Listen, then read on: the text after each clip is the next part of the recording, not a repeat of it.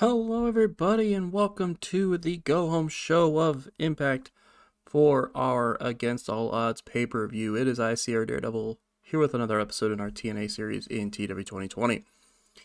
Like I just said, it is a couple days out from our Against All Odds pay-per-view, and we will have to see what kind of momentum is built up for that show. Of course, that show is going to be main evented by Austin Aries challenging Shelton Benjamin for the TNA World Heavyweight Championship. On that show as well, we have the X Division Championship on the line in a triple threat matchup. Jay Lethal defending against Chris Sabin and Paul London. We have the tag team titles on the line as the Briscoes take on Red Dragon. And then we have the Knockouts Championship on the line as ODB challenges Velvet Sky.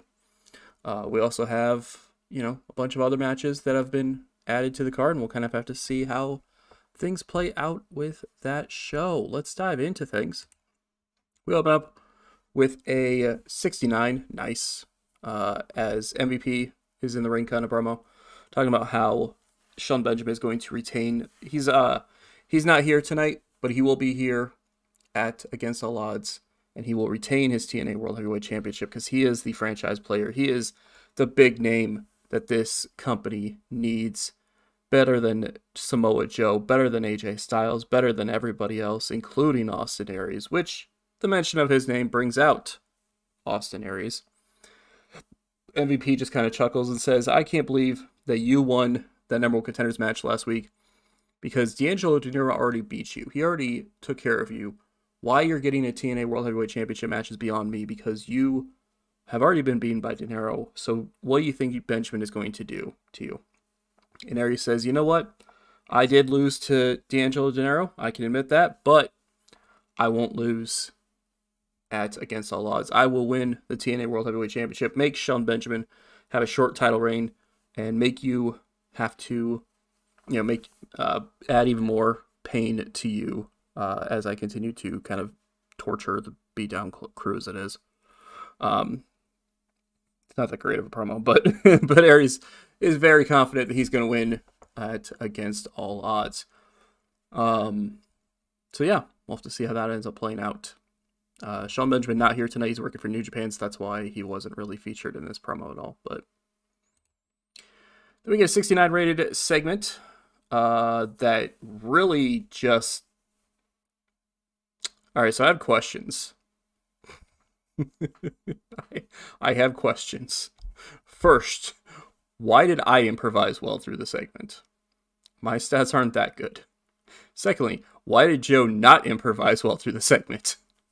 Thirdly, how did this get a 69? Why is a CR Daredevil and Samoa Joe promo doing as well as an Austin Aries and MVP promo? I mean, I guess maybe the storyline being involved kind of helped it out, but still. Nevertheless, backstage segment where yours truly is walking to his office.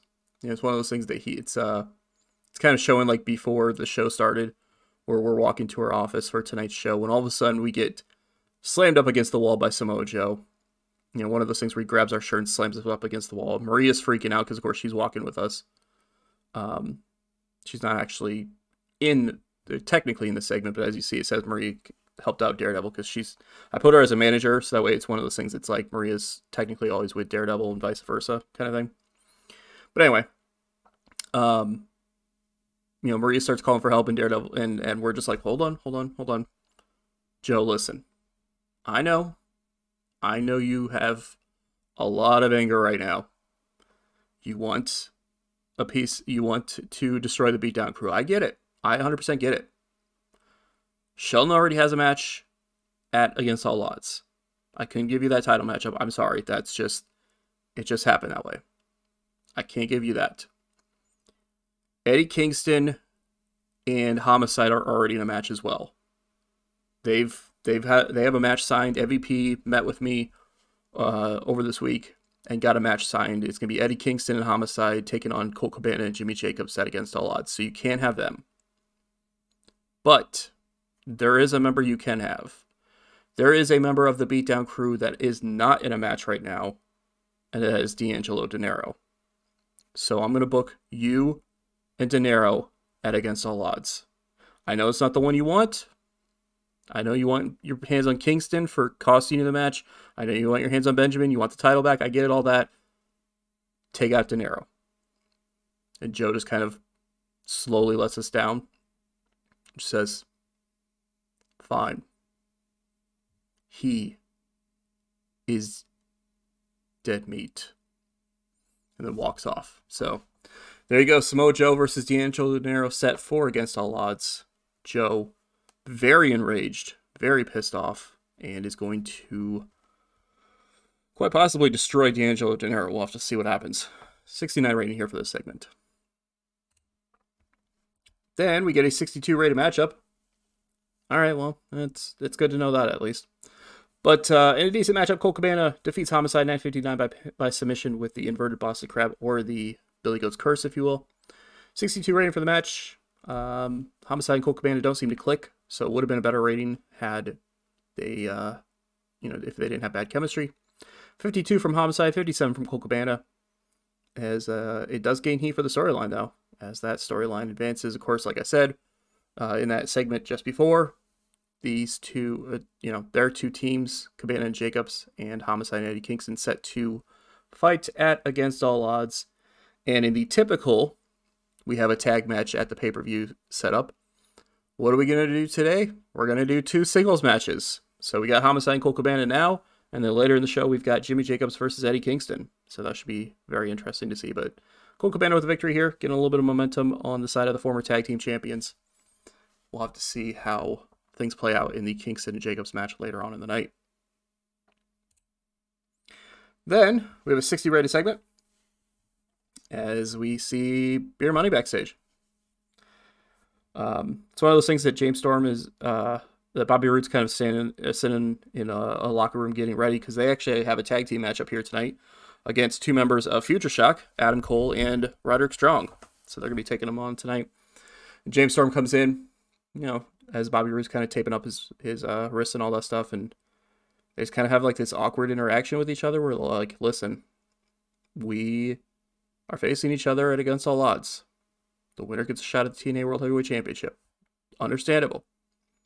But tonight we got to stay focused. It's all about Beer Money. It's about Beer Money winning this matchup. It's about Beer Money beating Adam Cole and Roderick Strong, and getting more momentum as a tag team. James Storm's like, hey, man, I have no problem with that.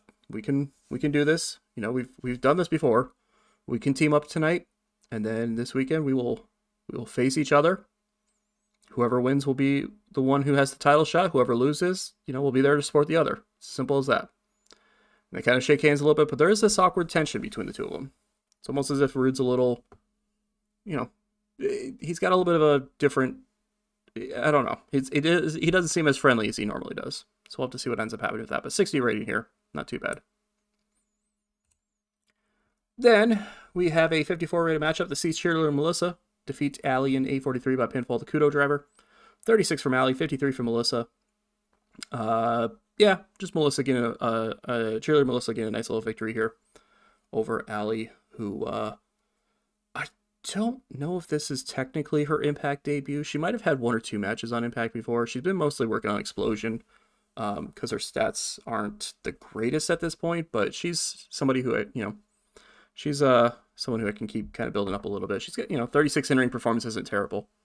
But Melissa gets the victory kind of decisively.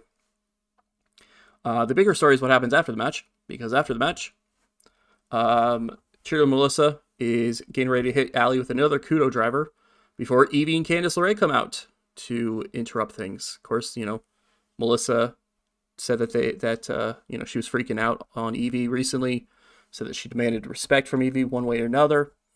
So they come out to help out Allie, only to be blindsided and attacked by Kana. Kana comes in and just just lays out Evie and Candice, laying them completely out.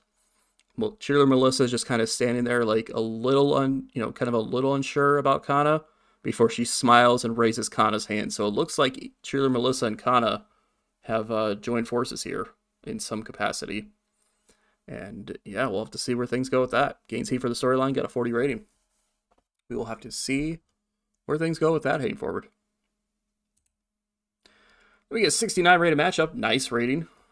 As Rhino and Kenny King of the House of Truth defeat Chris Sabin and Paul London in 11:07. When Rhino pinned London with a gore after miscommunication between Paul London and Chris Sabin.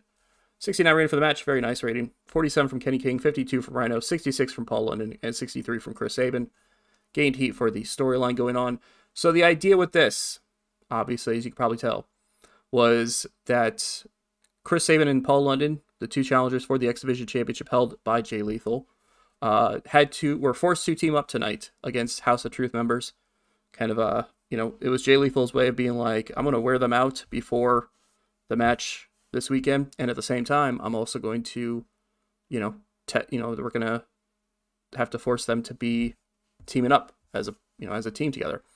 And they didn't really team up the greatest. It's not like one of those like bad chemistry things. It's just, Chris Sabin's being an arrogant heel the way he is, and Paul London, is trying to be a good guy. And so Sabin would do a lot of like underhanded tactics stuff that London would kind of be like, what the hell, man? And then London would, have the opportunity to do underhanded tactics and wouldn't take it, and Sabin would be upset about it. And the end came with Chris Sabin kind of basically end up kind of not hot-shotting, but kind of Paul London goes to go for a tag, and Sabin kind of drops him over the top rope. One of those, I'm trying to remember what the heck that they call that. Basically like a top rope guillotine kind of thing, where you take their head and you drop off the apron and snap their neck on the top rope kind of thing. But it causes London to kind of stagger out of the corner, only to get with the gore and the 3 count. So there you go. So Sabin and London can't get along. But to be fair, they're not supposed to be getting along, because this coming weekend, they are going to be opponents as they challenge for the X Division Championship around the waist of Jay Lethal. So not only do Jay Lethal's challengers have a little bit of loss of momentum here, with the loss here, but they also have some issues between the two of them. So Lethal might be able to take advantage of that, but we'll have to see what ends up happening. We get a 59 rated segment as Jeff Hardy just kind of cuts promo about EC3. He's not hyping an upcoming match because there's no upcoming match booked yet. But he's talking about EC3, says EC3 has had a lot to say about him lately and wants to use him as a target to kind of move up the ladder, so to speak. But the thing about that is that EC3 is simply just a spoiled child who believes that he is a lot better than he is, thanks to his aunt, Dixie Carter. He says that he will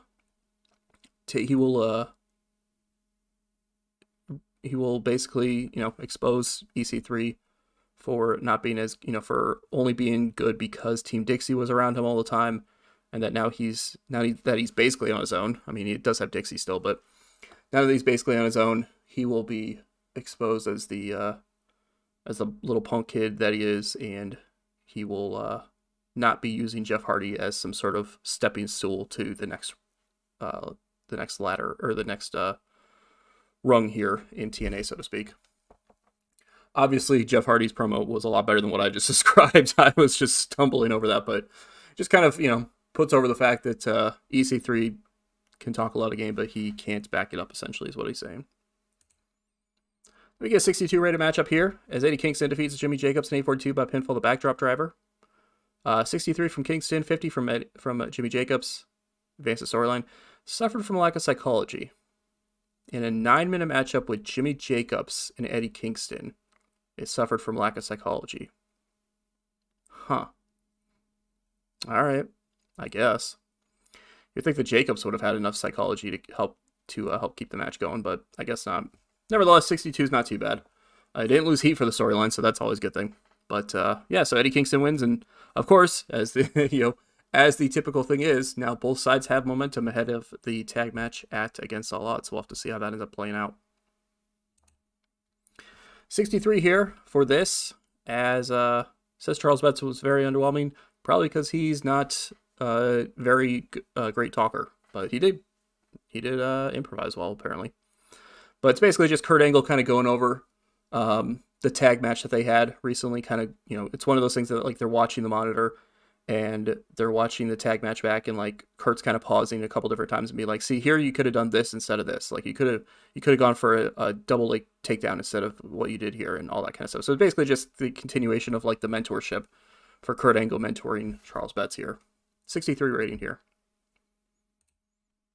Then we get 61 as Christopher Daniels just cuts a backstage promo. I don't really have a lot for Daniels right now because Kazarian was out. I had something planned for Bad Influence, and then Kazarian got out with his injury. I think he comes back either next week or the following week. So this was basically just Daniels kind of cutting a promo, talking about how when Kazarian comes back, Bad Influence will get things back on track after losing at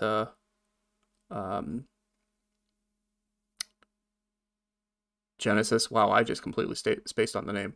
No, it wasn't Genesis. A couple weeks ago. I apologize. My mind is all over the place today. It's been a day. But he just kind of talks about how they're going to get back on track and about how people are going to need to start taking the Fallen Angel very seriously around here in TNA. We get a 55 rated matchup as Madison Rayne defeats Daphne in 7:32 by pinfall to Raindrop. 54 from Madison Rayne, 35 from Daphne.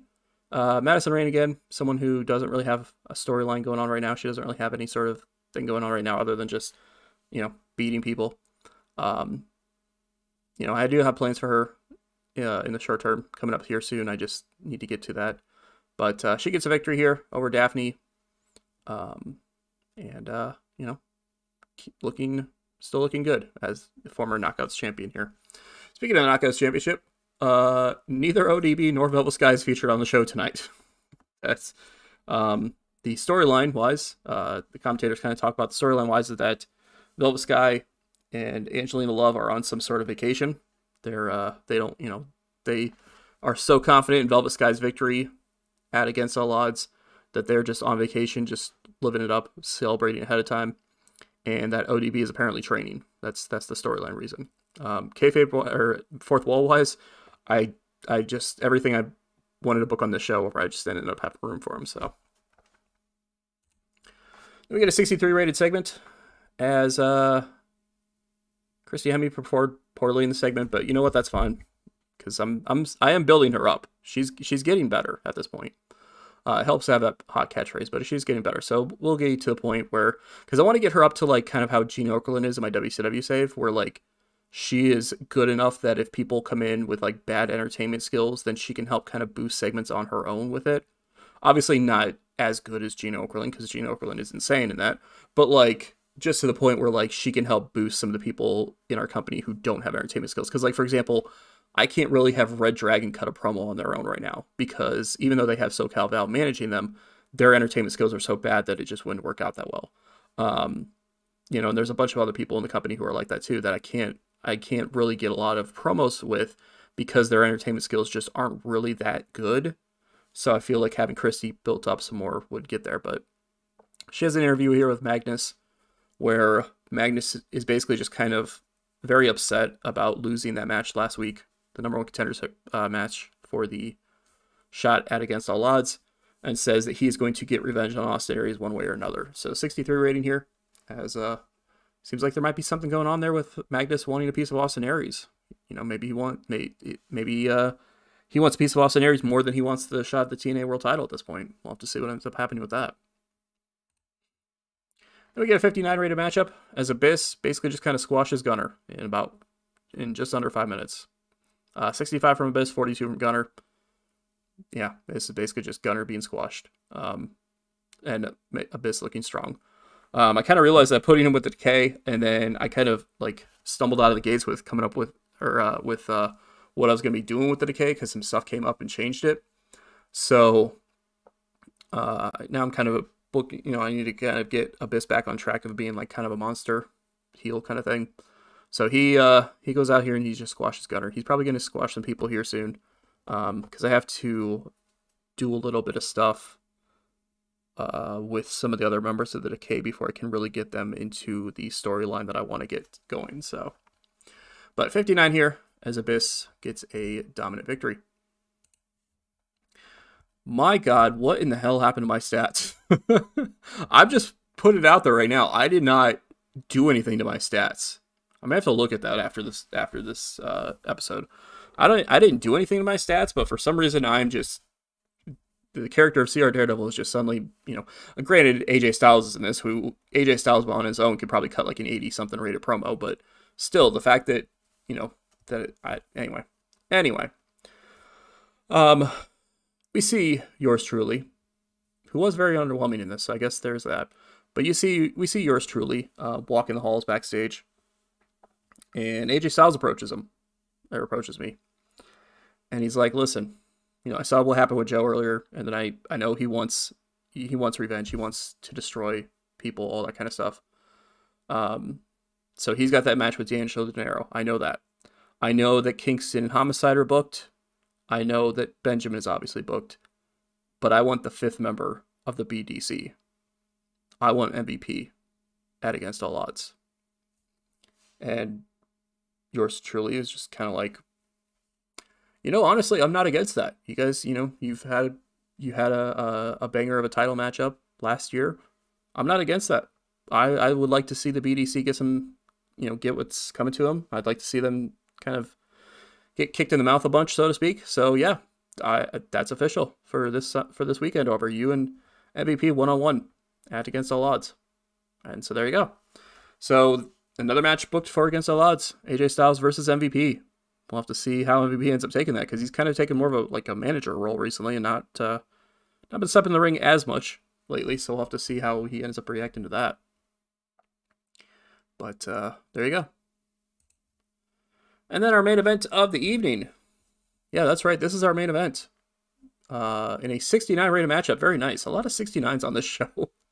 Adam Cole and Roderick Strong of Future Shock defeat Beer Money in 13-18.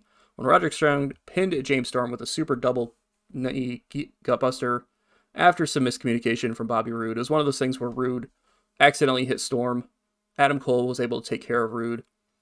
And then Strong pinned Storm with a super double knee gutbuster. Or I guess, I guess it was from the top rope, but whatever. But nevertheless, 69 rating, very nice rating, as Beer Money lose due to some miscommunication between the two. So we'll have to see what that ends up leading to this Sunday. But there you go. Adam Cole and Roderick Strong get a victory here in the main event of Impact.